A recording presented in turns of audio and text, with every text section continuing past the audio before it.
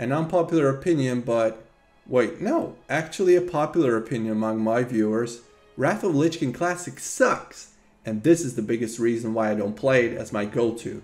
GTop100.com is the video sponsor, by the way.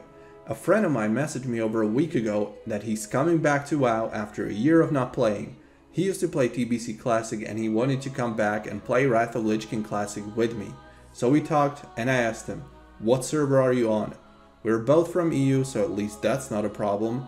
Unfortunately, he's playing on a different server, so one of us would have to transfer servers. It costs 25 euros to transfer a single character between servers. I already chose to play on Earthshaker because another friend played there. Guess what? He quit before I hit level 80 2 months ago. So now I'm on a server where I don't know anybody and have nobody to play with. And any other person I would play with is only one girlfriend away from quitting and leaving me alone once again. So although there is the option to pay for the character transfer, the cost adds up. Okay, an issue we could solve, but my next question was, what faction do you play?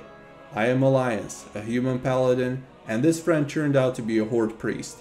This, unfortunately, is something we can do nothing about. There is no option to change factions on Classic, and there is no cross-faction on Classic either, despite it being on Dragonflight. So the only option how the two of us could play together is leveling from scratch.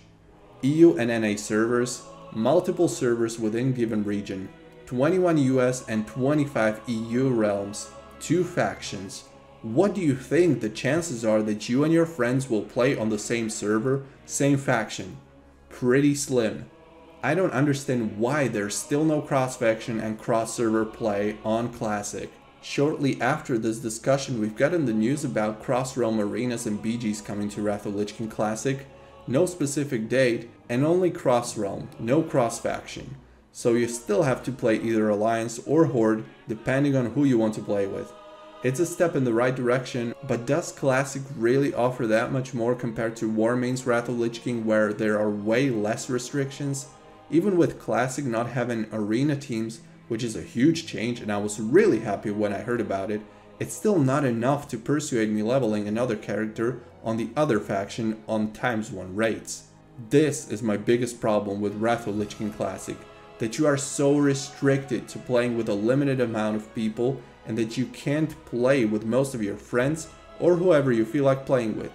I don't see a reason for these artificial barriers to be in the game, especially that even Blizzard recognized it last year and removed them on their latest expansion. That being said, I still like Wrath of Lich King Classic.